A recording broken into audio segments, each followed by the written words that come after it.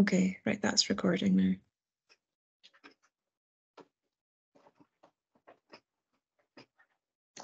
I've just seen that word from my sponsors. That's the start of the recording. Okay,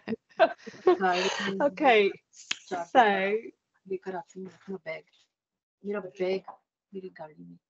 wow. Leah, I think if you're going to kick us off, aren't you, with a hi and a welcome, and then we'll go into some learning. Okay. Okay, great. Thank you all so much for coming along today. Just to let you know that we're recording the session just so we can share it with other people that are not able to come. We have today a wonderful mix of our 3 learning groups that are working together to develop the Regenerative Futures Fund for Edinburgh. So we've got people from our Poverty Edinburgh Members Group, so individuals. We've got people from our Organisational Learning Group, and then we've got people from our funders Community of Practice. And just I won't speak for too long because we've got lots of exciting things to hear about today. But I suppose the purpose of today is just to really learn from what other people in other funding organisations are doing. What we're trying to do in Edinburgh is do things differently, and there are other people working in really interesting and exciting ways across the UK. I don't know if some of you attended online or in person the Next Frontiers conference that Joseph Redry Foundation put on a couple of weeks ago in London. There was lots of exciting stuff happening there. We were just chatting before about how we're still sort of processing all of that. Loads of really interesting things around funding differently, moving resources, holding funding differently, fostering imagination, and really thinking about how do we focus on future generations. Lots of interesting things about, you know, trying to sort of have a mindset of abundance rather than scarcity. So lots of really interesting stuff going on around in that sort of area as well. So I think that's all I'm going to say just now. I think we're just going to, you know, hear lots of interesting things. There'll be an opportunity to ask questions, have a bit of a conversation, and hopefully this is the start of lots of other conversations around this kind of way, this sort of way of working as well. So yeah, over to Susie, I think, who's going to kick us off with introductions. I am. Okay, so we can just do a couple of minutes, those of you who are here to speak today rather than part of this ongoing design process. If we could spend 2 or 3 minutes with each of you, just hearing who you are and what you're working on, and why this space is relevant to you. I'm going to go in the order in my screen, which is Sophia first. Hi everybody, it's lovely to see you all, and I should probably just start with an apology. This is my first day back at work after 10 days off being quite poorly, so I don't quite know what's going to come out of my mouth, if I'm completely honest. So just ask for your grace and forgiveness. If I don't make any sense, tell me and I'll try and be more coherent. But it's really lovely to be here with all of you, and I'm super excited about the work that is brewing in Scotland, and yeah, really happy to be here in this conversation. So yeah, I'm Sophia. I'm the Emerging Futures Director at the Joseph Rowntree Foundation, and I joined JRF coming up to 2 years ago now. I before that was a policy wonk for my sins for the best part of 20 years, definitely still recovering from that particular way of life. And I also set up a charity, a child poverty charity in London called Little Village, which was seeking to show what might happen if we grounded work and life in the principles of love and solidarity. So I'm happy to talk more about those if that's of any interest. But I suspect the reason I'm here today is because of the work we're doing at JRF with the Emerging Futures programme, which is the thing that I've been growing over the last 2 years with an amazing crew of people. And we're kind of right in the thick of our first learning cycle, which runs till 2025 on the Emerging Futures programme. The ambition of the work is really threefold. One, to back the pioneers and the change makers up and down the country who are seeking to build alternative, more equitable, more just futures now in the present. Secondly, to back work that is about growing hope and possibility, that it doesn't have to be this way. And thirdly, to build the sort of resilience and robustness of this kind of future-oriented work that we're looking to support. That is about growing relationships and deepening relationships between change makers, but also building kind of evidence, and I use that word loosely, about what kind of practices might help us to grow that sense of what's possible. And in terms of resources and so on, because I think that's quite an important way of understanding the ambition of the work, the trustees at JRF have committed to putting up to a fifth of our endowment, which is up to £100 million. So 50 to £100 million is the commitment into this work over the next 5 to 10 years. So it's a significant injection of resources. We don't have that right now. For the first learning cycle, JRF has not historically been a funder in this way, so we figured it would be a bit much to go jumping straight into moving that scale of money. So over the course of this year and next year, we're working with about £6 million, experimenting on kind of programme design, funding mechanisms, thinking about governance and so on, but in order that we can then get much bigger in 2025. And then the other thing to say is, from my point of view, we really need to situate this work in the future of philanthropy itself, and that's one of the reasons we've hosted the conference. I'll say a bit more about that later. But you know, we are very, very determined to make sure that come 2025, we are not just talking about JRF's endowment, but we've brought more resources to the table to support this kind of work, not necessarily to JRF, but in service of this work, with the JRF endowment being part of those resources. So yeah, and that's me. So thank you.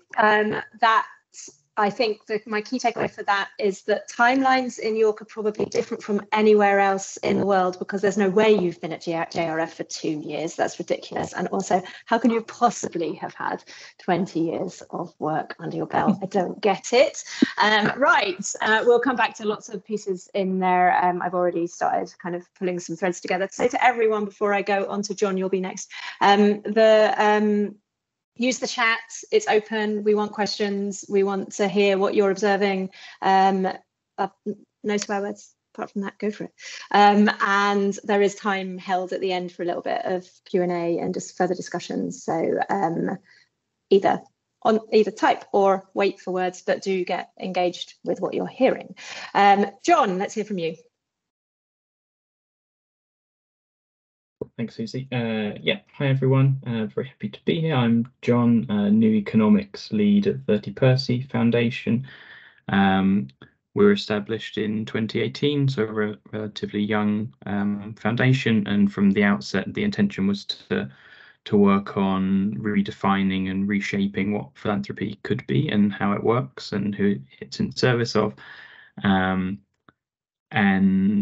we are kind of articulating what we're doing now as looking at a distribution of resources whilst simultaneously devolving power out of where it's traditionally held, i.e. where wealth has kind of accumulated over the last several hundred years, but also wielding the power that we do have responsibly in that process of distribution. And that's all kind of set against a desire to co-create a future that's regenerative and distributive by design, to borrow from Kate Rayworth and Don't Economics.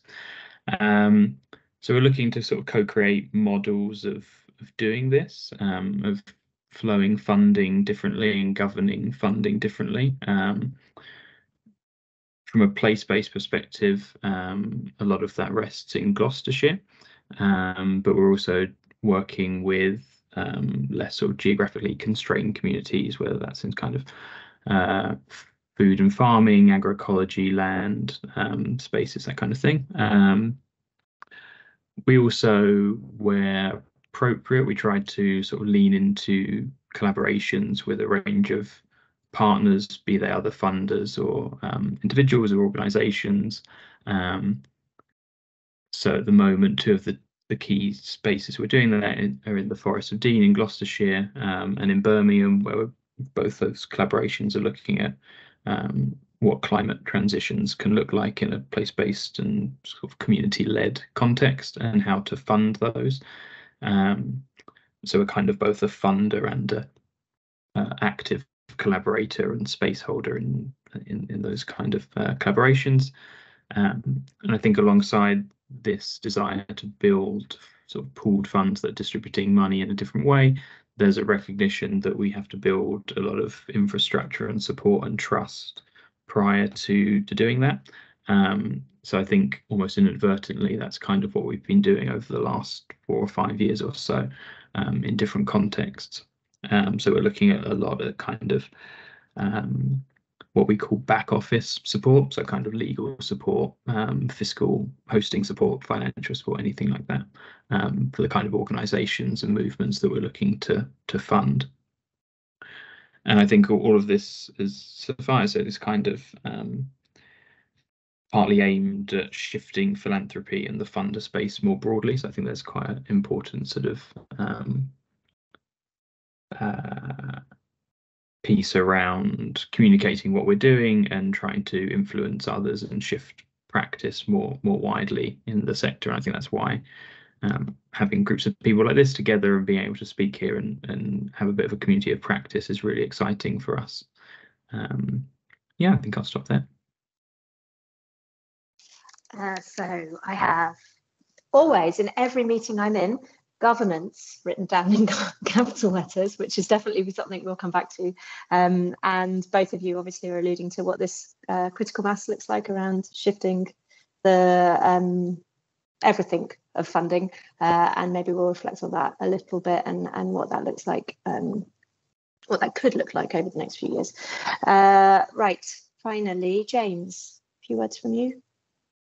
Thanks, Susie. I'm also hoping when you get to your takeaways that you don't express such high levels of surprise that I've been in the sector for over 20 years as well. People don't normally make that comment when I speak. I think it's the heavy investment I make in Just for Men to dye this beard. But I am going to tell you a little bit about me, about London Funders and what we're doing at the moment. I've just come back from 10 days holiday, so I will probably be even less coherent than Sophia, who did very well there. You've already seen the biog, you've already seen some information about London Funders. I think in a nutshell, me personally, my background's always been in civil society. 20-ish years of those 25 years were delivering services or working with communities, particularly on sort of advice, rights, volunteering, community development organisations. And I've been at London Funders for just over 5 years, and we're a network that brings together funders across different sectors. So we've got public sector funders, corporate funders, housing associations, trusts and foundations. Anyone with cash who gives it to civil society in London can join our happy little family. The things that I think we are most likely to talk to you about today are a lot of the funder collaborations that we've been involved in over those years. So quite a lot of what we're doing at the moment grows out of the funder collaboration we led after the Grenfell Tower fire in London, that brought together groups of funders to respond to the community in North Kensington, to mobilise funding quickly and effectively to support immediate needs, but also some of the recovery, the sort of ongoing development work in the community there. And a lot of the learning from that report that we did after that collaboration was about why can't funders just do some of this stuff normally? Why do you need a big crisis in order to collaborate? One of the funders who's involved in that partnership, who normally funds violence against women and girls work, there's a quote in the report there, 2 women are killed every week by their partner. Why isn't that a crisis? Why don't we think about some of these systemic, challenging, awful things that are happening in communities, in cities, to our planet, and think about how do we apply the lessons of crisis collaboration to systemic issues, to systemic change in our city? We started to see some of that with the COVID collaboration. We led the London Community Response. That was our biggest one, that brought together 67 funders, about £58 million that went out to groups over the year, both in terms of crisis response, but also some grants that started to look at how do you recover and rebuild and rethink what society and communities can look like beyond COVID. So that was the first time we'd done a crisis and a longer term collaboration. And off the back of that, we're now doing our first longer term collaboration. So Propel is the collaboration that I'll talk to you a bit more about later, which is our 10-year, £100 million funder collaboration to look at more systemic change issues in London. Looking at some of those bigger challenges and working with community groups to say, what are the solutions to some of these? How can we enable you to develop some of those solutions, or to challenge us to also influence policy, or to think about the wider framework of things that are happening around this work, not just how do we get money out, but how do we achieve change in the work that we want to see. So we've got lots of learning about collaboration. We've got lots of stuff that's happening here. We're looking at some of the issues that John and Sophia have talked about in terms of power or trust, or how you get some of this stuff moving in the sector. I'm very happy to share those. And I think the reason we're here is that we've had a number of chats with Leah and been really excited about what you're doing. Sometimes we can feel a bit lonely down here in London, and we want some friends. I know my family who are not from London have certain views about that London. So it's good to be able to speak to people who are outside of my own little bubble and make sure that we're capturing different ideas, and we're constantly motivating each other to try and do better and to be more imaginative and to be more powerful in what we're doing. So it's a real joy to be with you today. Thank you. Thanks, James. Observing that James obviously started working when he was 5 years old. In order to achieve that 20 years he has under his belt. And that we have our second sponsor product placement of the day, which is clearly Just for Men. And we'll keep introducing those as we move through this, because that's how we roll. Right, I'm going to take us into the first question. And I want us actually to, I'll say the question, but there are, maybe I should start there. The question is, what differentiates what you're doing with your work currently from funding as normal? So we're trying to really pull apart, get into the details of what it means to try to do things differently, rather than just gesture at, oh, it all needs to be different. And the things I heard already that I would love us to try to get back to a little bit. Actually, James, your comment about loneliness, I know partially in jest, but Safar and I have had this conversation before, Leah and I have had this conversation before. Actually doing something differently can feel really isolating and hard, and can lead to burnout. Evidence of it here. And what does it mean to do this together, not just as funders, but with, like, to create critical mass across the ecosystem? I'd also like us to pull apart a little bit the comment around can a systemic issue be a crisis? Why do we find that so hard? What's the difference between working on tomorrow versus working on today, and why is it important to understand those differences? And then, of course, if we can get into, we'll probably come more into the barriers conversation that we'll have a little bit later on, but if we can get into some of the kind of, I guess, causal issues that we're experiencing that make doing this so important, that leads us towards some of the structural challenges that we face in order to do this. That would be great. There's a lot of words. Really though, what are you doing that's different from doing funding as usual? And I'm going to start in the middle, John, if you're comfortable with that. Let's start with you. I'd love it to feel like it's building, so conversation as much as possible. Cool. Yeah. I should probably start by saying I haven't been on holiday or sick, so there's no excuse for any kind of incoherence is just nonsense. Yeah, okay. Yeah, I mean, I think I kind of joined a couple of years after 30 Percy was founded, but my understanding is that the intention was always to kind of disrupt the funding world and to do things differently to funding as usual. But I think it's kind of a question that we're kind of constantly asking ourselves and checking ourselves against, because I think there's lots of patterns and dynamics that kind of define funding as usual, which tend to be counterproductive, or they reproduce harms or systems of power, etc., exclude those who should be included. So I think we're kind of constantly asking, like, is what we're doing like fundamentally different from everything else? And if so, how? And I think when 30 Percy was founded, that like we saw difference in essentially providing a lot of unrestricted and long term, which meant sort of up to 3 or 4 years, core funding for various organizations or individuals, and that was alongside less reporting requirements and other burdens that funders tend to put onto organizations. So I think at the outset that was how we differentiated ourselves from the rest of funding, which I guess was like quite sad in a sense that like it seems quite a low bar to jump over, to be different and do things that, to me at least, as I joined the philanthropy world, was like, why doesn't everyone do this? Like, this is surely just like complete common sense. I couldn't understand how funders operated in a different way, and that we were particularly different in that. And I think over time we've kind of realized that there's something deeper beyond that, which is around this question of like, where does power lie in funding decisions and deciding where resources flowing and how.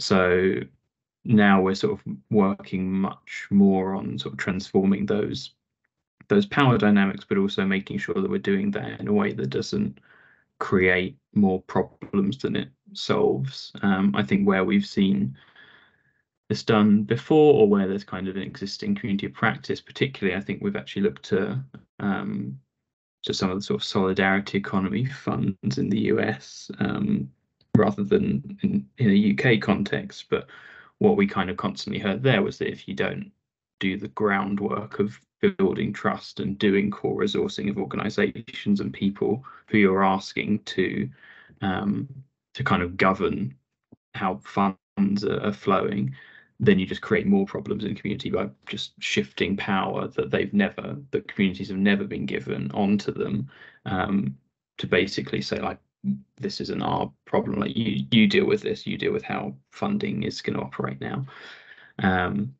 So I think when we sort of decided around this idea of devolving power as well as redistributing wealth, I think we underestimated the extent of that capacity and trust and infrastructure building that needs to be done. I think we just had like visions of these beautiful sort of community governed funds just working straight away from day one without any kind of support around them.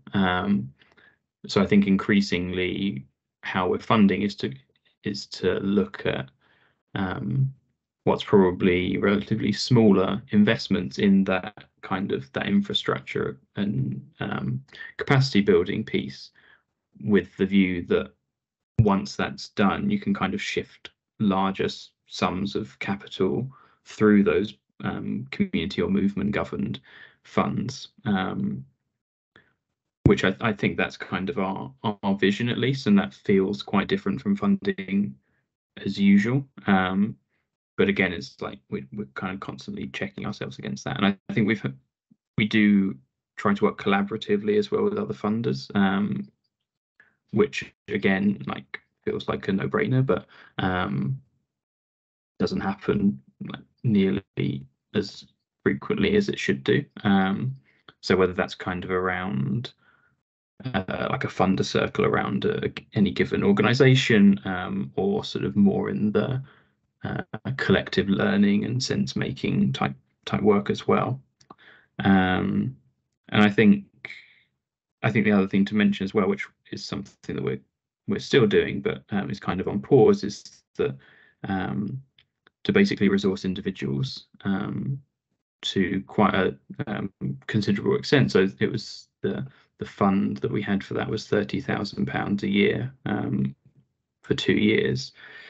Of basically unrestricted resourcing for individuals that we saw or kind of pointed to as kind of movement or community leaders in different spaces.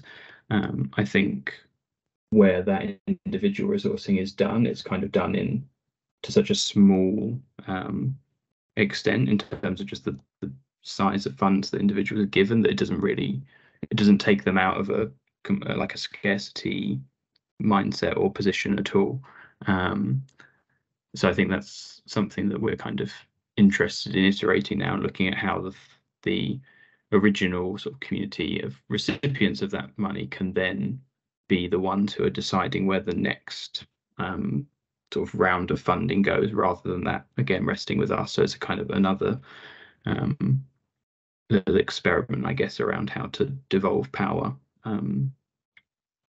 outside of like traditional philanthropic institutions, really.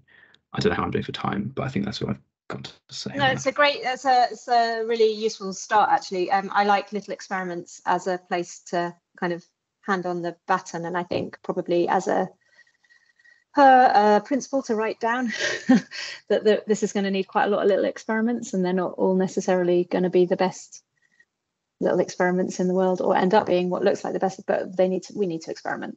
Okay, and James, I'm going to come to you next. Of course. I think the biggest challenge we've got is that nothing we're doing should really be different from funding as usual. In many ways, I think our challenge is how do we change funding as usual to be better? So what we're doing shouldn't be something that just sits over in isolation. It should absolutely, as John will say, be about how that infiltrates and changes and challenges the system, and how we bring that to bear beyond just the bit of money that we're giving out at the moment. How's that change bigger than we want to be? At the same time, just to build on what John said, I don't think we should totally underestimate the importance of some of the smaller things that we get done. One of the things we did through COVID, and one of the things we've done through Propel, is have a single application form that connects to all the funders in the background. It's unbelievable how much work that was to get done. When I arrived here 6 years ago, and I cleared out what was called the resource library, which was just a big bookcase full of things covered in dust that no one had looked at for 20 years. One of those folders was called the Single Application Form Project, where somebody had got the application forms from every funder in our network and had realised that everyone asked the same questions, and had written them all up into a paper that said, you all ask the same questions, why don't you use this application form? And everyone said, no, we don't ask the same questions, and that project died. So I think some of the smaller incremental things can actually be quite important, because they do make quite a big difference, so don't underestimate those.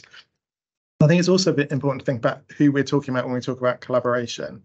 Having run organisations, funders didn't know they were collaborating. I was getting money from 20 or 30 different people, putting it together and delivering a service or a project or work with people to bring about a change. We made that collaboration happen within the organisation. Funders didn't see that as collaboration, they just saw that as funding. And so sometimes when we sit where we are now at London Funders and say we're going to bring about a collaboration, that's from how we see it. But there's always been collaborations happening. They've just been about how money gets used differently by different people and how it's seen by different people. And I think being clear about who is collaborating and how they're collaborating is a really important question that we need to think about when we talk about what's different about what we're doing. Similar to John, I think the point about bringing people around the table, making sure that people are included, and you're designing processes and systems that make people part of the governance, the system, rather than you come in only at this bit. So we've, for example, with the Propel partnership, we've directly funded 5 equity infrastructure organisations who represent underrepresented communities, purely to sit around the table with us, recognising that the funders sitting around the table are resourced to sit around that table. We're paying people £20,000 a year just to be our partner, just to come to the meetings, just to chip in their experiences, to value the experience that they bring to the table. And that's been really important to us in enabling 85% of the funding with Propel to go out to groups who are led by and for the communities that they serve, where 75% plus of their board are racially minoritised, deaf and disabled, LGBT or women and girls organisations. And I think that's really important about the question about where does power sit. Again, just building on what John said, I think we've done a lot of stuff with Propel that's been about co-producing and co-designing, and it hasn't always just been us doing it. It's been how do you make this part of a bigger system. So in London, as COVID was transitioning to whatever the next phase of COVID was, they set up the London Recovery Board that brought together a lot of the key partners in London, and they commissioned a lot of work that went out to talk to thousands of people, hundreds of community groups, and say, what are the issues that really matter to you? What do we need to get right over the next 10 years if we're going to bring about the kind of change that we want to see in our city for our communities? That led to a series of missions that were set up that were sort of signed up to by people across different agencies. So it wasn't purely a money thing. It was also about how does this influence policy? How do we think about change in terms of some of the institutions that work with Londoners as well? But we used 3 of those missions to be the basis of the funding programmes that we did with Propel. So they were directly informed by all of that consultation, that engagement, that co-production work. But it wasn't that we went out and did it all over again, because there's a lot of people who say, we've already told you this. And rightly so, they have already told everybody this multiple times and no one's done anything about it. So how do we build together that sense of a common sense of purpose? And then when that moved on to the funding programme, what was different again was that was co-designed with community groups, equity infrastructure organisations and funders in the room. And And again, when I say what's different about that, why is that so different? Why is that so difficult to achieve in funding as usual? But some of that stuff does feel different. And it's about how you set up those spaces where power does feel shared and where there's an understanding that power isn't just about money. There's a lot of power in community trust and relationships and the understanding that people have of the issues that they bring to the table, and how we make sure that that sense of power and the wealth isn't just purely measured in monetary terms, and how we make sure those conversations happen well, so that when we're designing funding priorities, application processes, assessment processes, reporting, it's from a base that lots of people have got power here, lots of people have got wealth, lots of people have got interest in the conversation that we're going to have, and making sure that that's valued equally. What that's led to in practical terms with Propel is that we're doing initially a series of grants that are called the Explore grants, where groups are given £50,000 a year just to come up with their ideas, to develop their partnerships, to think about what they want to do, because a big part of it was a recognition that if you just go out with a programme that says, here's a load of money, come and bid for it, again, as John said, that sort of sense of scarcity, or everyone's just going to compete for this money, it's going to be really difficult. How do you create the environment, the ecosystem within which people can develop ideas, where they can come up with what's changing or what they want to change, and how do you build trust in those settings before lots of big money comes along? So we talk about £100 million in 10 years, and that's great as a press release, but that's not the bit that really matters to people. It's what's the money that we can use to bring about the change that we want to see, and how do we get there? So not coming out saying bid now for £1 million a year. £50,000, how can you develop your ideas? How can you think about it? How can you get yourself ready for the change that you want to see? The other thing I think that's a bit different about what we're doing with Propel is we're trying to think about it as more than money. We've had a lot of chats over the years in London about how does collaboration happen and how do you achieve change through collaboration. I'll just use one example of it. We had significant ongoing conversations about what do we do about violence affecting young people in London, and funders saying we need to do something about this. We need to put some money together to tackle violence affecting young people. And lots of conversation about, well, let's do some stuff where we put money into mentoring for young people. Oh, that's good. You're putting a couple of £1 million into mentoring, and no criticism of people putting a couple of £1 million into mentoring, but you're putting billions of pounds into a policing system that's been found to be institutionally racist, misogynistic and homophobic.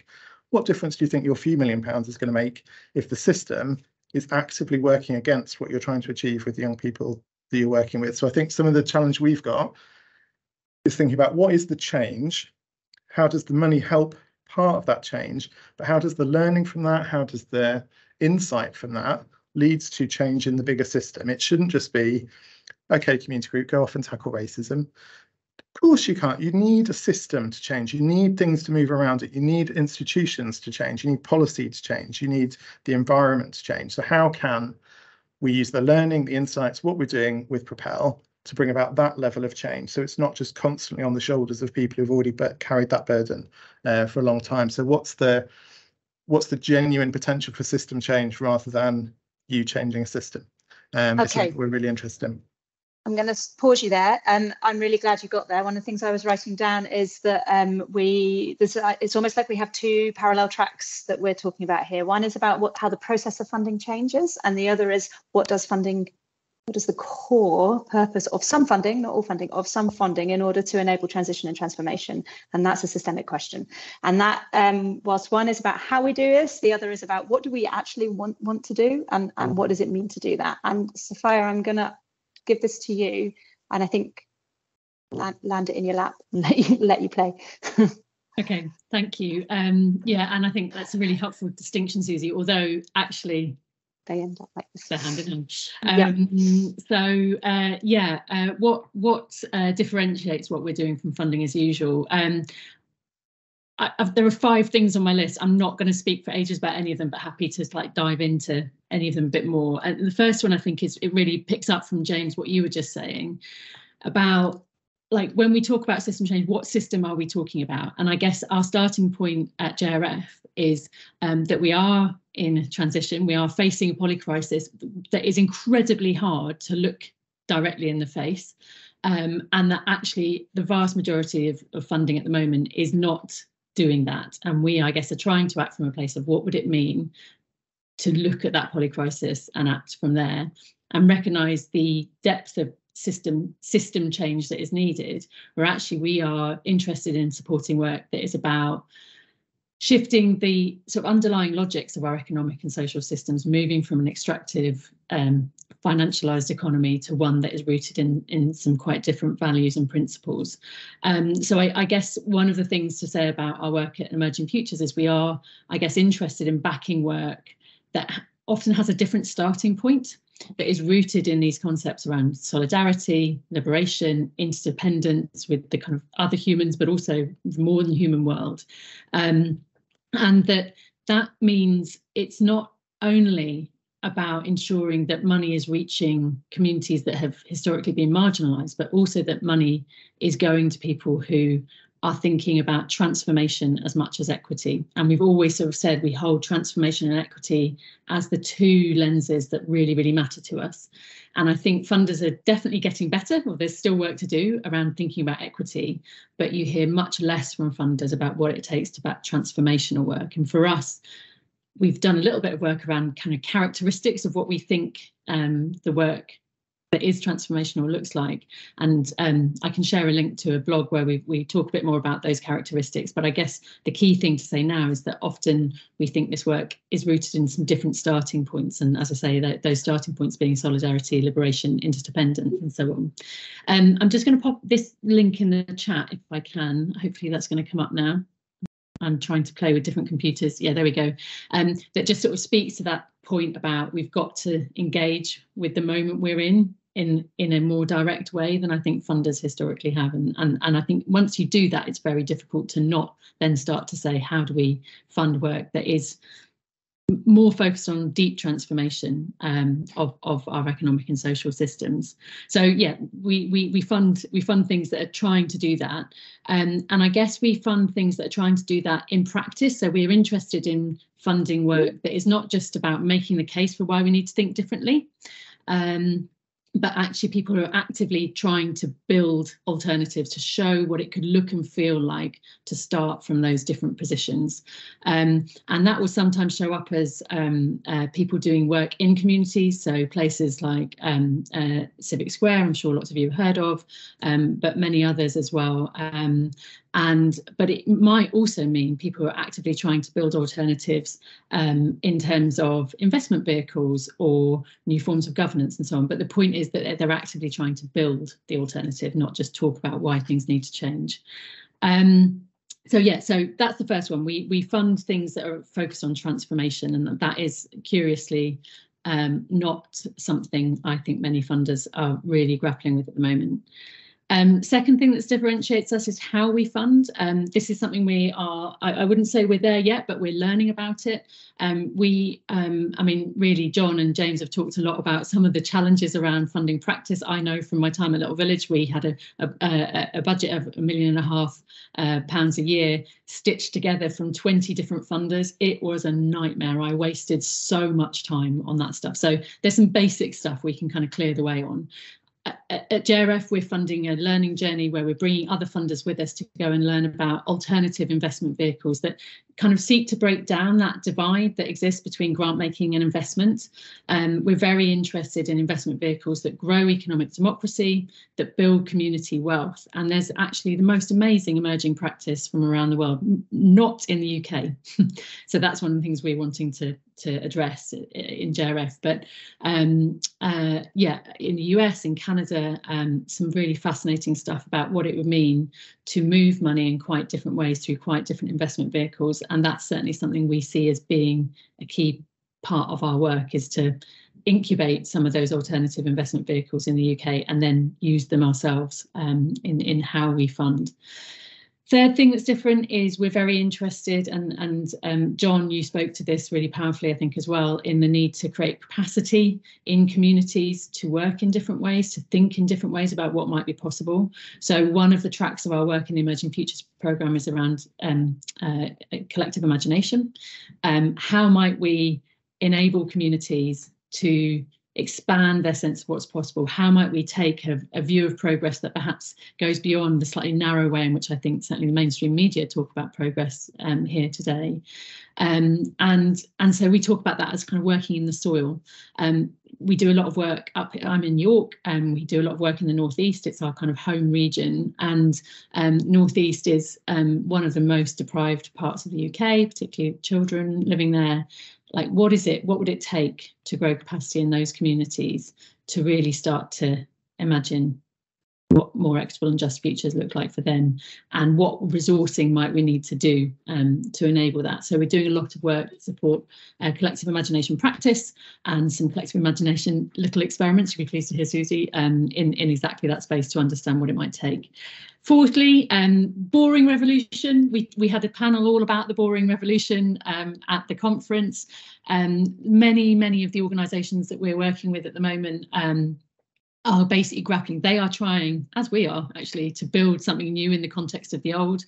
And that means many of the kind of legal, regulatory, policy frameworks just don't work. And it's actually designed to kind of pull people back to the status quo. What would it mean to work to redesign those frameworks and reimagine them? And that's something we're trying to do with other funders, including Floating Policy, actually, to think about, as a group of funders, how might we resource work that is building new legal frameworks, new HR frameworks that actually support organisations that are trying to work in new ways. And then finally, fifthly, I think one of the things I was really struck by when I came into philanthropy as a complete non-philanthropy person was this sort of narrative which funders have, which is kind of, we've done really bad things, we've got terrible dirty money, we've been deeply racist institutionally in every other way, all of which are very important conversations to have. But then the sort of response being, so what we need to do is stand back and give up our power. And I just think there is no logical follow through of those things. And so actually we believe as a funder, we need to take a position. We need to do more than just moving money, and we need to be very active in curating, commissioning, platforming, being very intentional about who we do those things with. But so we do a lot of that stuff. Next Frontiers is a good example, but we also convened Imagination Infrastructures, something else Susie was involved in with us, and a whole host of other things where we really think we have to be in this work, not just standing back saying we're giving away the power. That's probably enough for now. Just want to double down on that. I work as in the kind of, I guess, consultancy ether with a number of different funders, and the dissonance in that conversation, we have done bad things, therefore we must do nothing, is wild and perpetual at the moment. Like, it's a really strange place for people to have wound themselves into. So much in there that was interesting. Mary's going to take over in a minute and do the next little rotation around some of the challenges that we're facing. I wanted to quickly, before we do that, reflect on the fact that you're all, I don't know whether you can feel it, but at points you're all pointing, as you speak, but at points you're all pointing to these tension places where you're being pulled, and or the people you partner with, be they other funders or grantees, are being pulled simultaneously in different directions, often by the same set of constraints. I think we're at a very particular point in time in transition where something that looks positive has a whole bunch load of unintended consequences that puts the reverse thrust on at the same time as forward momentum. And that tension, I think, is often unspoken. Sophia, I know you guys are dealing head on with some of it through some of the specifically governance work that you're doing. But it feels to me like whatever we do from this point on, we have to begin to take the veils away from those tensions and recognise them. Otherwise, we'll constantly be doing this sort of backwards and forwards stuff that is rife at the moment. Mary. Cool, thank you. I'm just going to put the question into the chat there. So the second question for you all is, you're all focused to some extent on resetting or developing a new playbook for funding, philanthropy, grant making. What we'd like to hear a bit about, and I think you've touched on barriers, you know, it's a big label, isn't it, from the very small things to the kind of deep cultural mindset stuff. So what are the biggest barriers you feel like you're facing as you design and implement processes and practice? And also, to end on a more positive note, what's helping you break down those barriers? You know, where are you finding inspiration to just kind of smash through them? I'll start with James, if that's okay. It is indeed. If I do the practical and the frustrating and the annoying, and then I'll move on to the inspiration and the exciting. The practical stuff, I think, just agreeing with Susie on the sort of slipping back, that sort of retro thruster thing.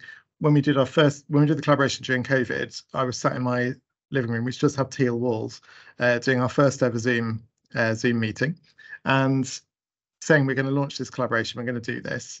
And over 100 funders were on the call, and people were putting in the chat box, oh yeah, we're in for $1 million. Yeah, we're in for 500,000. People who I'd tried to get money out of when I was on the other side of the fence for decades. And there was that real willingness to suddenly make it rain with the money. And people could change their processes. They could make things happen overnight. 6 months into COVID, when we were launching about wave 3 of funding, we went back to people and said, can we have some money? Oh, we've got to take it through our board of trustees, or we've got to do this. What was that chat box? What was that low budget QVC channel that I was running that meant that you could suddenly find £1 million and throw at me? But now this was different. And that happened very quickly for some people. For some people, it didn't happen at all. And one of our challenges is how you navigate some people who've slipped completely back into wanting to work in that way versus some people who are really trying to hold on to, we want to move forward in a different way. And people are working in different ways and need managing in different ways. And that's one of our biggest challenges, and one of our biggest barriers is during COVID, everyone wanted to work at the beginning in new and imaginative ways. And now we're navigating a world where some people want to work in new imaginative ways. Some people say they want to work in new imaginative ways and aren't doing, and some people don't want to work in new and imaginative ways. And we're trying to bring all of that together into one space, and that's the real challenge. Politics and egos are massive challenges as well that we're grappling with. At the start of COVID, we could launch a collaboration that said, you know, we're going to put this out, and everyone was happy to use the London Funders brand. Everyone was happy to use a sort of consistent thing that meant that their logos weren't used, because this could have all fallen flat on its face. No one knew how long COVID was going to last for. No one knew what the demand for funding was going to be. And so people were happy to sort of hide behind London Funders as a brand. When it was successful, after a few months, everyone wanted their logos on it, and everyone put press releases out saying they set up the London Community Response. Great, we're really pleased that they did, but that is much more present now. That sort of sense of who owns this, who's responsible for this, who has achieved this, is something that it's very difficult to navigate, actually, particularly when we have funders that do have a profile. So, and there's no criticism of this at all, but just understanding the system we work in. The Mayor of London is one of the big supporters of this project. Of course, there's a political attachment that the mayor will have that means that there'll be a need to say, we're doing this for the city. This is my job. This is what I need to do. But that can jar with some people who want to be quite quiet about what they're doing and don't want their name attached to something. And that sort of sense of who's in the room and who's taking credit for something and how you navigate that can be very complicated. How I find inspiration and what brings me joy, I think there's 3 sides to it. One is the sort of partnership level where we bring people together to front out some of these challenges and say, this is happening. We have principles that guide the work that we do. And we do, like you're doing today, by bringing together different learning groups, say, how are we doing on these principles? Where are the problems? And people physically move around a room to say, this is where we think the problem is. And they all move to things like, oh, we're not doing very well on non-partisan. We're not doing very well on bold. People know where the problems are in the system when they come together, and encouraging them to solve those problems together is really important. I think organisationally, we're a really small team. There's sort of 3 of us who work on the Propel partnership. It's very easy for us to get dragged in different directions by the people telling us individually, this is the problem I'm facing and this is what I want you to do. And us taking time to step back and say, what's going on here? What's the vision that we're trying to hold on to? And making time to do that is really important. And on the personal level, I very nearly burnt out during COVID. It was a horrible time. I'm better able to recognise when I'm about to start crying randomly in the middle of a meeting now, and to step back from some of that, but also to recognise that dealing with problems all the time and dealing with other people's problems is very draining. So finding personal time to step away from that has been really important. As Leah knows, I've taken up sewing. I've started making my own clothes. Not this is a really old shirt, but I have made some clothes that are not necessarily always suitable for Teams meetings, but finding something that's creative and inspirational and takes you away from the day-to-day, that gets your brain into a different space so that new ideas can emerge and you can try and stay true to your vision. I really think the role of creativity and imagination, as colleagues have said, is really important. And trying to hold on to that at a personal level, even when you're navigating all the organisational and the political and the partnership, is, well, it's what's keeping me sane at the moment. My little Singer sewing machine and knocking out some really bad shirts. That shirt's fly, so hopefully you made that one. I think that's a great point. Creativity, you know, at the individual level and also even as a group of people is so important. Sophia, I'm going to come to you next for this question, if that's okay. Of course, yeah. And James, thanks for sharing your experiences of burnout. I had a similar experience. I just shared a link I wrote about burnout and imagination and hope and the relationship between them, because I do think it's really, really key. And actually, yeah, is kind of where I would pick up the conversation from. I think in terms of barriers and things, yeah, the kind of burnout and exhaustion, and to some extent pressure of co-option that we're hearing about from the pathfinders, the pioneers that we're backing, is a massive challenge for this work. People are doing this additional labour as well as trying to, you know, do their day jobs. They're being held up as these beacons of hope that we're all clinging on to, these kind of lifeboats to the future. And the pressure actually for those individuals, I think, is enormous. And I think there is something really tricky about this moment where the crisis, everything feels so urgent, doesn't it? Everything feels so urgent. And how do you manage that when it is urgent, but equally kind of reacting by overworking and running at 1,000,000 miles an hour isn't necessarily the response that's needed, because some of this crisis needs a response of depth and reflection. So yeah, I think definitely burnout and exhaustion. And actually there was another really good panel, which I'll pop a link into in a minute, that talks about the experience of being a kind of future builder today, and I think it's got a number of really brilliant speakers on it, so I'll put that in the chat in a sec. Other barriers, I mean, I do think, yeah, a kind of complete failure of imagination about how to move money. You know, it's sort of an assumption that the only way to move money is through grant programs or social investment. We just need to like bust that out, change the story around that, think very, very differently about what the possibilities might be and how they might work. Yeah, definitely that's something I think that needs a lot more thought. I think the two ones I wanted to zone in on, though, in particular, are really around, I guess it's culture, I don't know, the sort of mindset in philanthropy, this kind of need for expertise and knowing. James, you talked about it a bit in terms of funders they don't like to do things on their own. They like to know that other funders think it's all right too. There's a kind of slight mentality of like, if someone else says it's okay, then I'll probably get in with it. But if they don't, I'm a bit nervous. So I think there is this kind of fragility in the sector around needing to be the expert, needing to know, needing to have certainty, that just doesn't serve us well when we're working in this space of transition, emergence, not knowing. We actually need to just be much more upfront about that and have a very different language around learning through funding. So Edgar Villanova talks about this in his book. We've got to learn through funding. If we don't know what to do, the answer isn't to stop funding and figure it all out. It is to say, we don't know what to do. Let's try some stuff and learn, but be very open and transparent with that learning. So yeah, there's definitely something about how do you keep moving without answers? And then linked to that, the kind of governance you put around that. And I think it's very interesting that some of the attempts to kind of give money back to communities have got stuck on this governance question, whether it's what's happened with Baobab, kind of what might be coming down the line with Lankelly Chase. Like there's a sort of great set of principles, but then actually at the end of the day, someone needs to be making decisions about money. So what is it going to be? And I think we just get very stuck there. And then the other thing I wanted to zone in on was around impact and the way we talk about impact. We still have this very Newtonian idea of what impact and knowledge look like, the kind of what works mentality. We talk about, impact is seen as how do we define the value of a piece of work. And actually, I think there's some really interesting stuff coming into play in the field of evaluation around needing to shift from this idea of defining value. We did X and it did Y, to developing value. We tried X and that means we should do Y. and see what happens then. And so I think there's really, really interesting stuff beginning to come through that suggests we need to think very differently about the way we talk and think about impact, the way we value different kinds of knowledge and insight, that I think philanthropy is a long way behind at the moment. And so that is certainly what I come up against time and time again with our board.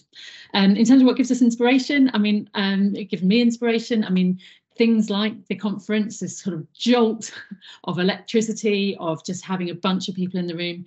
We're all working on this stuff. There is a growing network of people who I think are willing to grapple with some of the sort of deep challenges that we face, and I find that hugely energizing.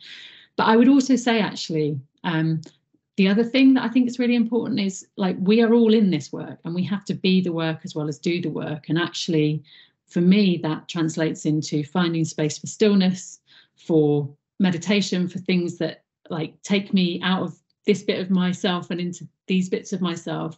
And actually, I think that is really key that we do that. There's this wonderful book called from the Nat Ministry about rest being a form of resistance. Like, we don't want to get co-opted by the system we're trying to change. And that means not getting into this culture of overwork, not overdoing it, and allowing for that space of stillness and letting other forms of knowledge and meaning come through from different parts of ourselves.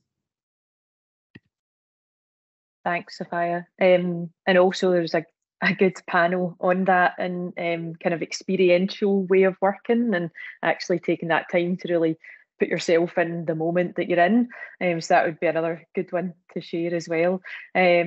John, we're going to come on to you then for this question, and then we'll hand back to Susie, who will kind of bring us together in the panel and Q&A. Great. Yeah, I don't think I have too much really to add to everything that Sophia and James have said.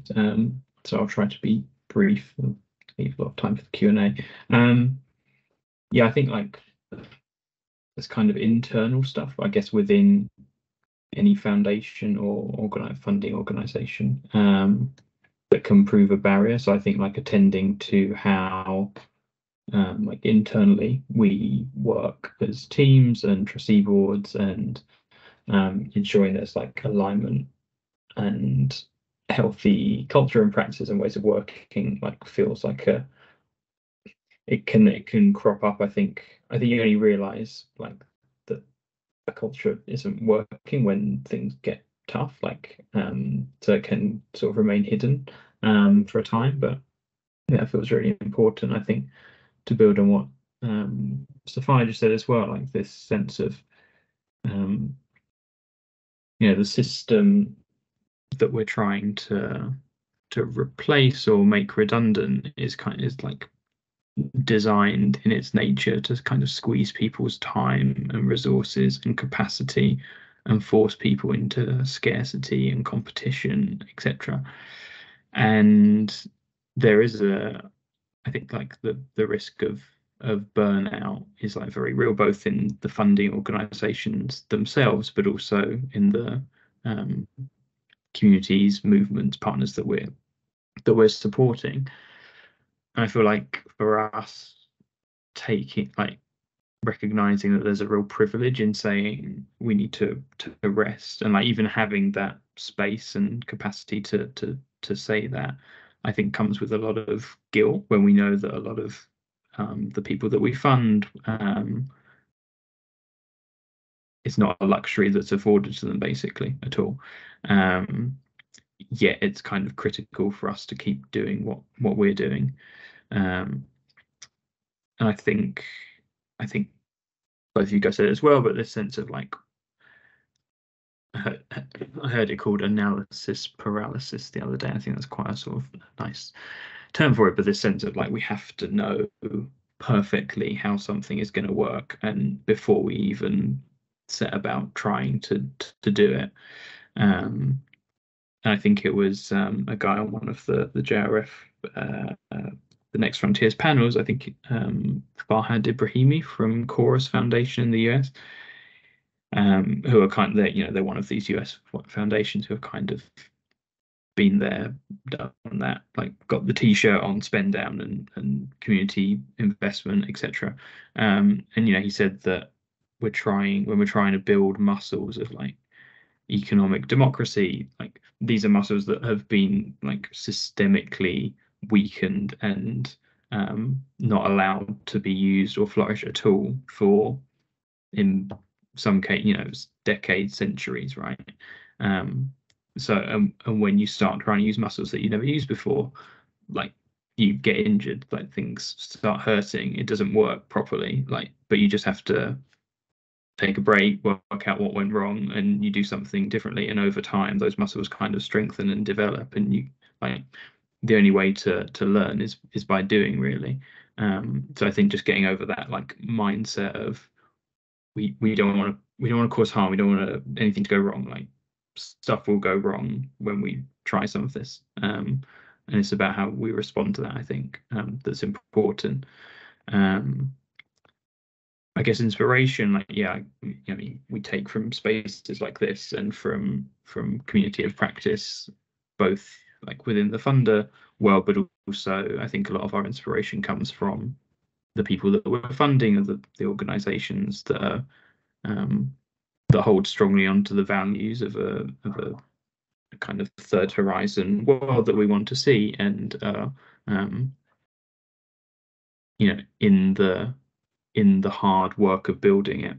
I think a lot of our inspiration comes from that, but also, as James, I think, alluded to, like, having maybe goes back to my first point, having a healthy, like, internal culture within our own organisations means that we're just able to push through periods of difficulty and challenge a lot more easily, and with like peer support, basically, and that can be internal within our own foundations, or like within a community of practice more widely.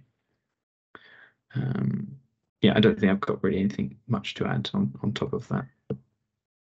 I actually have a piece of work I did with Sophia, the analysis paralysis bit.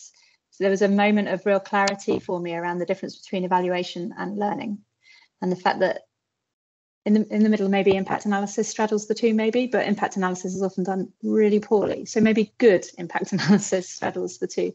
And in funding, the weight has been for a very long time on evaluation, not learning. And evaluation is fine if you need a deep understanding of what's gone before. I would say a lot of the time we don't need that deep understanding. We need enough insight to be able to learn and progress, which is to your point, Sophia. And that, I think, if we could disentangle that a little bit and build that into process a little bit, then we might be in a healthier place.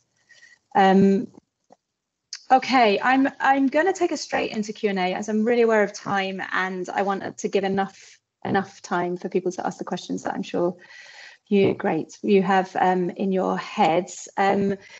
Also, just to flag that all of these references that are coming in, I'm going to gather them together and put them, along with the recording from this, put them into that Notion page we have, so everyone will be able to reference both the recording and the references afterwards. Any questions, including from the panelists themselves, from anywhere in the room, to kick us off?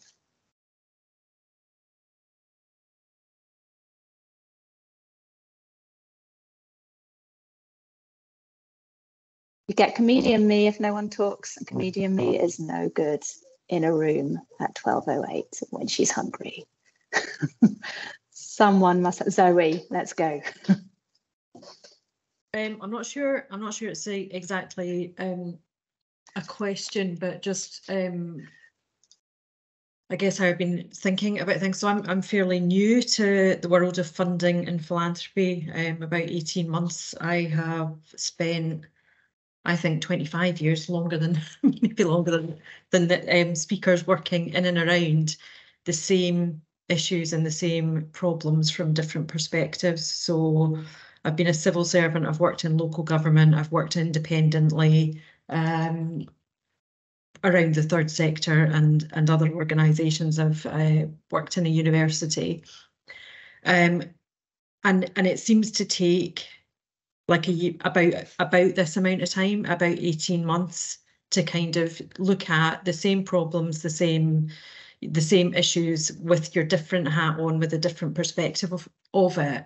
And I have to say, I have found this one possibly harder than any of the other previous, in the sense that the hope of moving into an organisation that is independent, is small, relatively speaking, in terms in Scotland, has a lot of money, felt to me, you know, kind of massively hopeful in terms of thinking, okay, if this is the last employment, if this is the last kind of go at the problems before I have a B&B or whatever it is, then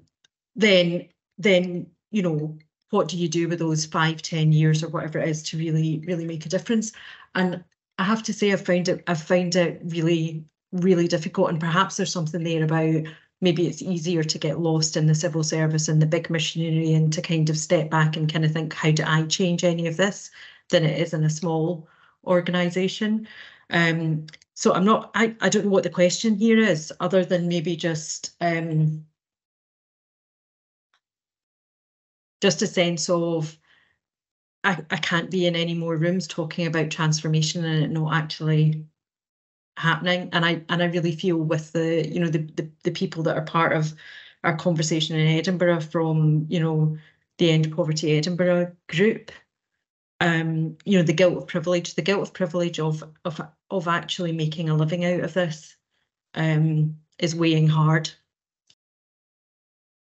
I'm not sure I don't think have I got excuses for not making any. I moved house last week. There we go. That's why I'm in. Oh my God, that's like, isn't that one of the three most stressful things to do? That's a really good excuse for incoherence. But also you weren't incoherent, you were vulnerable, and that's different. Can anyone pick up on Zoe's reflections and support with a little bit of, I guess, solidarity? Yeah, James. Or don't shout me down. Don't come back with solidarity, whatever. The solidarity may be to disagree or to give you an example of something different. Go. Well, I guess a tiny bit of solidarity with you, Zoe. I think having spent 20 years running organisations that did things, I knew what I did. People came in for advice, for example. We stopped them becoming homeless. Things would happen as a result of my work. And I came into this job, and I spent 2 years having coffee with people, and absolutely nothing happened. And I didn't really know. I had chats with my chair about, I don't think this is my job because I can't see what I'm doing. I don't really see what the point of this is. And then COVID came along, and all of a sudden 2 years worth of coffees meant that what I'd actually been doing I'd been building trust, and I've been building relationships, and I've been building understanding. So when I did do that Zoom call from the front room that said, do you want to be in? That's why I think people put millions of quid in a chat box, because they understood the thing. And I think the bit that I've really learned about this job is the importance of investing time in relationship building. It's not quite the same as running an organisation that does things, because there's a sort of transactional need for that organisation to do things. In this job, there isn't so much of a transaction, but there is a really important point about relationships and understanding and trust. And I think the solidarity point, I think, is that there's no time is wasted if you're building trust, you're building relationships with people, because that's where good things happen from. So just a note of reassurance that I thought I was completely pointless for 2 years. And then we ran the biggest collaboration we've ever run. And, I got made a pandemic pioneer by Charity Times magazine. I mean, that's the pinnacle of my career right there. So yeah, don't lose hope, I guess, is the message for me. There is also something in there, isn't there, about understanding when to drop a relationship, right? So relationship building is incredibly important. And, I do learning work, trust and rapport, and all the rest of it is fundamental and core. And without that, I genuinely don't believe we can do transition. But there are some times where I'm like, yeah, you're not moving and you're not going to move enough. You are parked. This is not the world for you. And I don't mean our global world. I mean the world of transition. Transition takes a particular set of competencies and abilities, and it's not for everyone. Can I jump in very quickly, because I really relate to that, partly because of what I was doing before, where we were like literally delivering like baby basics to families locked up in temporary accommodation, single rooms, and then you kind of go into philanthropy, and you have these kind of esoteric conversations about blah and blah, and you think, what on earth am I doing? But actually, you know, I work in an organisation where most of my colleagues are researchers, campaigners and policy people who are kind of holding this government's feet to the fire on issues like the Essentials campaign, the 2-child limit, all sorts of things that are blighting people's lives today. And when we first were sort of developing the Emerging Futures programme, we started to talk about the urgent and the deep work, and kind of differentiating between that kind of immediate term and then the sort of longer range work that we're trying to develop through the Emerging Futures programme. I have now really moved away from that framing, because what I've come to feel is that there's the urgent work and the urgent deep work. Now that doesn't pass my comms colleagues test, but there is maybe in this group, maybe you can see where I'm coming from. This work is just as urgent. It just doesn't have the same immediate impact, but we have to invest in it. We have to give it the same space, credibility, time and urgency that the more immediate work is being given. And so in JRF, we're going on this big experiment to try and find out how can we talk respectfully across these positions, because a lot of people in the urgent space are very dismissive of the people in the deep space and vice versa. But we need both. We need both. And I think as an individual, you kind of have to choose, where do you want to place your energy? Because we do need both. That's sort of how I've got to it. Thank you. Your comms people also wouldn't like but some people need to work in tomorrow to make tomorrow ready for it to become today, because today isn't, oh my God. Yeah, the language is hard. Thanks, Sophia. Linda, I'm going to jump to you. You've patiently had your hand up for a while.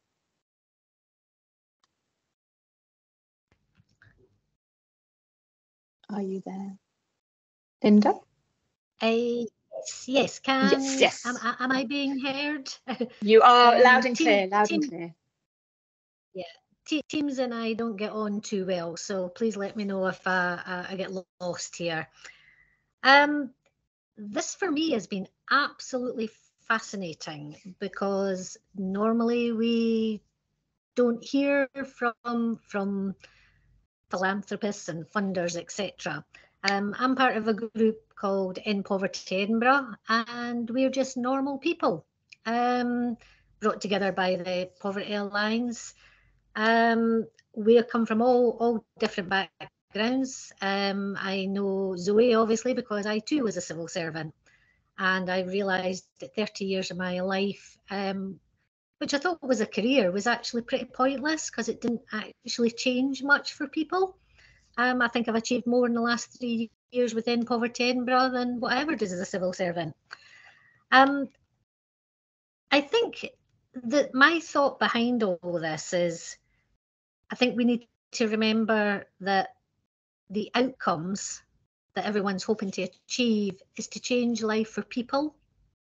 It should all be about people. Let's not forget these are real people with real struggles, but there are also people who have lost their dignity, they've lost hope, they're feeling lonely and isolated.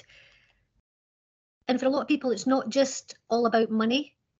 It's about people getting control back of their own lives, to having a decent job, a decent home, a decent quality of life. And I think a lot of the funding that's out there is sort of a sticking plaster. I'm really interested to hear about how things changed during COVID. It did, but it was a sticking plaster at the time. The sticking plaster, I think, has come off now, and there's no one on standby with a bandage, which is what's really needed. In Poverty Edinburgh, we always say that I suppose we do work collaboratively. We want to work with people. We want to influence change. We want to hold those that have the power to account. 3 years ago, I would never have said those words. They wouldn't have come out my mouth. Now I want to work collaboratively with anyone who can affect change. And I've been given hope today that there are others out there with the same mindset. So if anybody wants to engage with End Poverty Edinburgh, real people who will feel the effects of any change that you can make, I would be more than happy to do it. But I just like to thank organisations out there that are trying to affect change. Thank you very much. Linda, I think that's such an important point, isn't it? When you're out in the, going about your business, doing your stuff, the world of funding can feel so far away, and there's all sorts of perceptions, some of them correct, some of them not, that pop up that are that end up becoming this. Well, A, can become distorting, but also B, become this barrier between everyone. And I'll go back to the very beginning. We need this to be an ecosystem approach. Again, another of, if you were to ask me for my principles for transition, doing this with a broad spectrum of people is the only way we do this. We can't build critical mass otherwise, and we can't change if we don't have critical mass. So having these moments where we are listening and really hearing each other, really hearing the effort that's going in and where and why is so important. And also just to flag that offer, I think more than an offer, actually, get us in the room. We are here. We will talk is just crucial and great. Thank you. I'm going to finish on time because I have to go into a meeting with a funder at 12:30. So I'm going to go to Chris. But does anyone want to reflect on anything that Linda said quickly? Okay, let's go to Chris. Chris. Hi, I was just had a sort of, I guess it's a relatively practical question, because certainly in the past, so we do a lot of work around the circular economy here. I work for a tool library, and we've come up against barriers with the understanding of circular economy principles, but particularly I spoke at Scottish Environmental Funders network a couple of months ago, and there's something like 2 or 3% of environmental funding in Scotland goes to circular economy projects, so that's still funding things at the wrong end, as I would see it, of the sort of hierarchy of sort of recycling and things that do the least with waste. And actually what we're about is avoiding the generation of waste through sharing of resources that already exist. And so I'm quite interested in how organisations, funders, particularly when we're talking about transitioning, how you help the people that are addressing or reading applications, for example, or working with the groups on the ground like ourselves, that they understand that, because it's a changing environment. The circular economy is still quite a new principle to a lot of people, and a lot of people that come in the door here, with the first kind of active circular economy thing that they will come across. So how when you're transitioning, how do you make sure that your staff and the people that are talking about this are sort of on it as well? Who wants to dive into that? I can briefly, from the wider London Funders point of view, one of our jobs is to make sure that we're sharing insights and intelligence with our members. So as well as all the collaborative stuff we do a lot of insight meetings, a lot of roundtables about particular issues, because one of the big challenges we've had, one of the big bits of learning actually from the COVID response, was that a lot of groups were saying we spend all of the words in our application form telling you why racism is bad. You should just know that racism is bad and this is what we're going to do about it. So I appreciate that's different from circular economy, but the idea that you have to waste words just getting people up to a basic level of understanding about what you're doing or what you care about is a really important challenge that stops money getting to places where new things are happening or where more systemic change is happening. So I think where we spend time is actually out with community groups and with civil society groups to understand what some of those issues are, and where there is a mismatch between funder understanding and what's going on in the world, and how we can bridge that through insights, through understanding meetings, as well as the really important points that colleagues are sharing in terms of how you think about funding ecosystem and that wider stuff.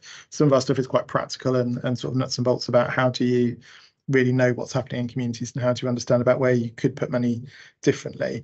It's obviously impossible for us to do every issue all the time and give it equal weight, but I think there's something really important about recognising that, to Linda's point as well, we're all real people. Funders are all real people as well, with all their lived experience and all their learned experience as well. And I think the thing that I found moving onto this side of the fence is that funders have exactly the same passions, the same commitments, the same desire for justice, for fairness that I had when I was delivering work.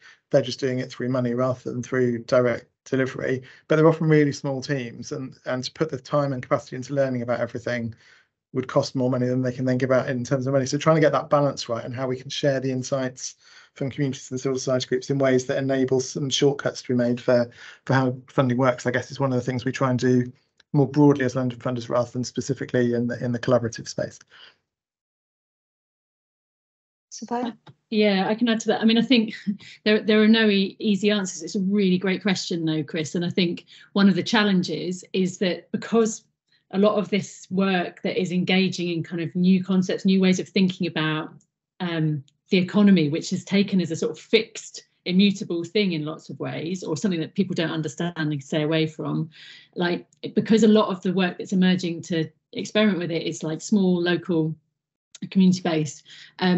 That means that there aren't huge budgets put into the communication and the narrative stuff. And so one of the things we're interested in at JRF is like, yeah, what would it take to fund kind of narrative work? We've experimented a bit with it around kind of how you talk about poverty, and then more recently about how you talk about housing. But I think there is a big challenge for people doing this kind of work, however you define it, but people who are trying to build the new in the context of the old. How can we find some language that feels vivid and real and not detached? Because I do think we haven't cracked it yet. I think one of the challenges we face, and this is coming out of some of the deep listening and the polling that my comms colleagues do on the kind of electoral stuff, is that we're trying to speak to a very confused public. So there are, in the old days, you could segment the public into kind of groups of like about 7 groups. Like the most recent one, it was sort of 14 rough groups, but people are just, it's very fragmented, very different understandings of what is this moment we're in and what are the problems and what's causing it.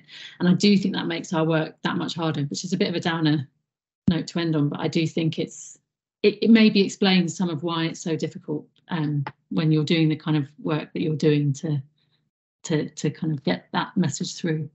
Yeah, and actually my initial response, Chris, listening to you ask your question, was I think it's a fabulous question. And having been a grant officer, program manager within funders a couple of times, different funders, and with Leah one time, I would say that it's actually the people who are in essence supporting the decision-making process within the either making or taking us to a point of decision-making within a funder are hamstrung by all sorts of different processes around them. It's actually, they're often really well educated. It's the investment committee or the board or the public or whatever it is that is creating these criteria that are not fit for purpose. That means that the decisions that you're so keen to see made can't. Yeah, I mean, I think from our perspective, I guess when I'm writing things down, there's a lot of stuff I'm very aware that I'm not expecting everyone it'll be a lucky hit whose desk it lands on that's reading that application. Understand some of the more technical stuff or that they don't have questions coming back. I guess I'm sort of interested in looking at this resource features in Edinburgh kind of funds. That's a barrier and the thing that I think has to be there's a piece of like a piece of technical work that we need to think about and how we make sure that we either get the right people assessing the right things or that there's a process that takes away that. We were part of the climate assembly through the Scottish government, so that was 100 people chosen at random from across Scotland who were trained in climate science for a year, and then they looked at lots of proposals of things to address that. But that's an incredibly long process, and that's an awful lot of people that. So yeah, I'm just interested in that. Well, so it's a great process. No, and I think there's loads. That could be an inquiry area in and of itself, actually. Leah, you had your hand up briefly. 2 minutes to go. I was just going to say really super quickly, because I know we've only got 2 minutes to go. I wonder if like so many thoughts buzzing around my mind, but I'm just thinking about your point there, Chris, and around also my experience of making decisions as a funder in a very removed way. And I think maybe that's why some of the approach that we're trying to take in Edinburgh around more localised decision making, things happening in a place. Actually, that system, so for us, that system is Edinburgh, but Edinburgh, like as Sophia spoke about, like the deep urgent part of what's going on in Edinburgh, and maybe that's where some of thinking happens and is then kind of brought down into the point that you made, Chris. So I just wanted to sort of make that little reflection with 1 minute to go. Yeah, right, this is amazing. I never finish things on time. Right, no, I always finish things on time, very professional. I wanted to say thank you to John, James and Sophia for joining us and for sharing. It's incredibly important, I think, for the room to hear how other people are negotiating and handling some of this stuff or not when it gets hard. And also just a big thank you for the honesty and the vulnerability that doesn't always happen. And it was very moving to hear you all talk about yourselves as well as about your work. Thanks to all of you who came and contributed in chat, and we'll pull all this together and recirculate the Notion page so you have access to it. Leah, do you want to say anything before we say bye?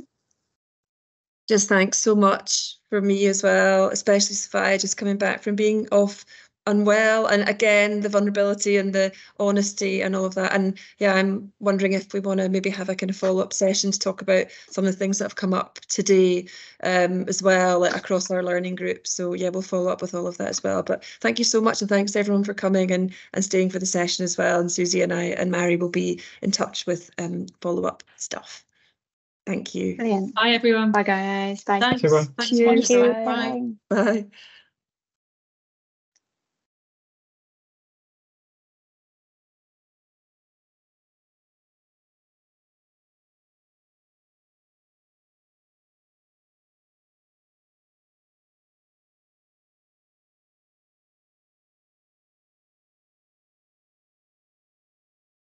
Oh, Mary, are you still there? I'm still here, yeah. I'll just take Debbie out. You still here? Oh, you're frozen. Oh, there you are. Sorry, it just froze there.